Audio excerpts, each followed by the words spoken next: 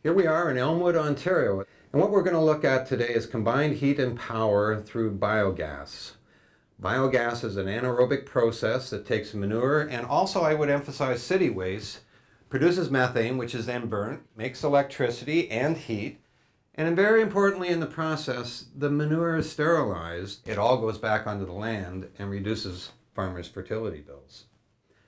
Importantly too, though, in the province of Ontario, we now have 35 of these biogas facilities and a whole biogas association. And each one of these facilities, on average, costs about $2.5 million in capital investment. So do the math, $2.5 million times 35, and more of these facilities to come because they're providing renewable heat, power, and putting the nutrients back on the land in a sterile state. It's a win-win for everyone. My wife's name is Marcia and my name's Carl, and we thought Marl Creek was a nice flowing sound, and we're proud of what we do here, and a lot of farms are in Ontario, or every farm is in Ontario.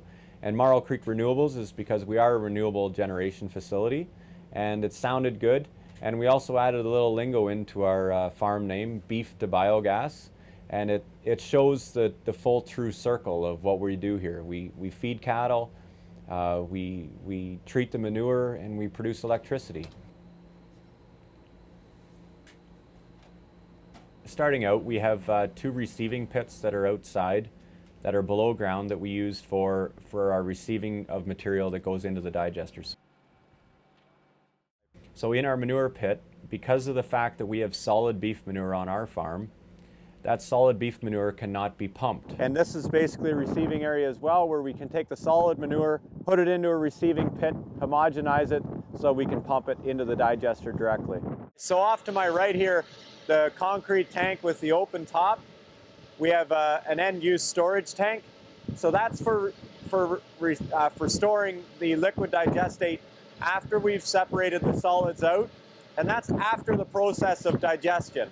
So after it's spent 35 days approximately in the digester, we bring it back through a separator, and then the liquid portion of it ends up in that end-use repository.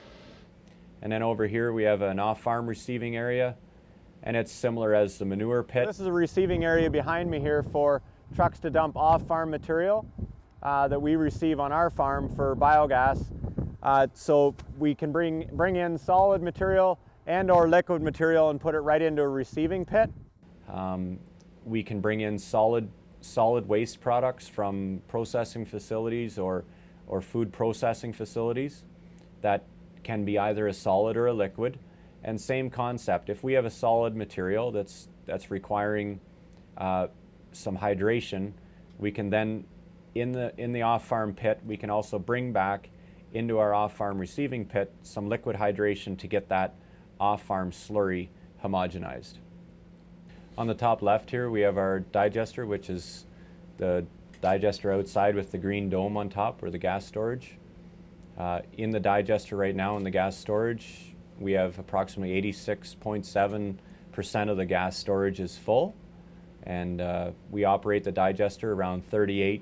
Right now it's at 36.6 degrees Celsius, and we try and aim around that 38 degrees Celsius.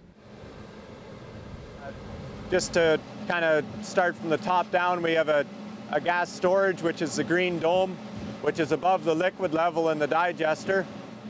So in our digester, we have approximately 3,500 to 4,000 cubic meters of manure and food waste, and that level equates to about here. And then from this level up inside the digester is our gas storage, which is gas storage for the CHPs, which we produce, constantly producing 24 hours a day, 365 days a year. Because of the time of year, we did drop our level of our digester to get as much nutrients out onto the field as possible. So we're running around 3,550 cubic meters in that digester at one time, and that calculates into approximately 30 to 35 days of retention time. So it's based on our feed rate on a 24-hour period divided by our volume of material in the digester at one time. With our off-farm material, which is a completely separate process for the biogas rules and regulations, it then comes out of a receiving pit, goes up to either hydrolysis tank, and of which the hydrolysis tank is treated at 50 degrees Celsius for 20 hours. So we have a pre-treatment tank. We have two of them. So we have pre-treatment tank 1 and pre-treatment tank 2. Basically, they're designed for a hydrolysis process for food waste or processing waste that comes in from outside the farm. So we as Marl Creek have chosen to do all our off-farm material through a hydrolysis process. So these are the vertical tanks where there's heat lines inside, and once again it's heated to 50 degrees Celsius for 20 hours prior to going into the digester. As we feed into the digester, we can remove material from that digester because we always feed in. We feed in 24 hours a day, and we draw material out of the digester. And through that process, we bring it out of the digester and we send it to a little screw press separator that removes the solids from the liquid. So this is manure and food waste that's been through the digestion process, and we capture about 25% of this by volume through the screw press separator.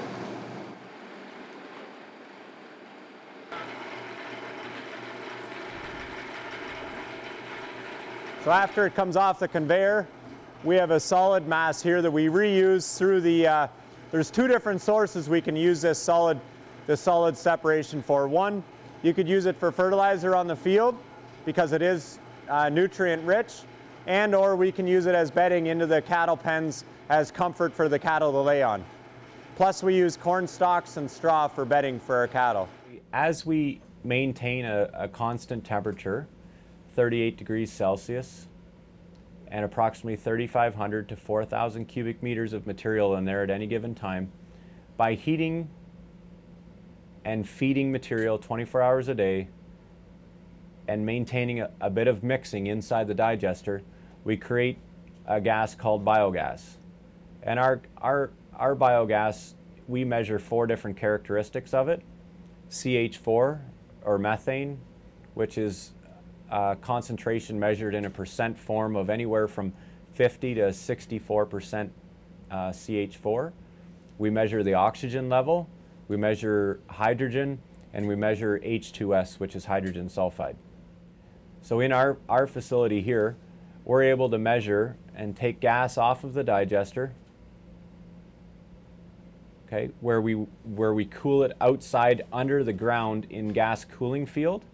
And that's a natural process by removing the humidity from the gas in a gas cooling field, and then of which the condensate that we remove from the process in the gas is pumped back over into a receiving pit, and then the gas carries on and it goes into a gas train, which we feed CHP1.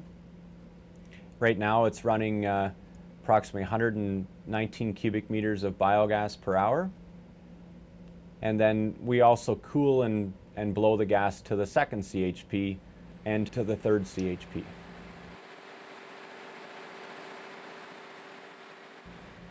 And this is a screen just showing where we capture the heat off of the CHPs by thermal transfer of heat through heat exchangers, and then we send it into our biogas plant through a heating manifold.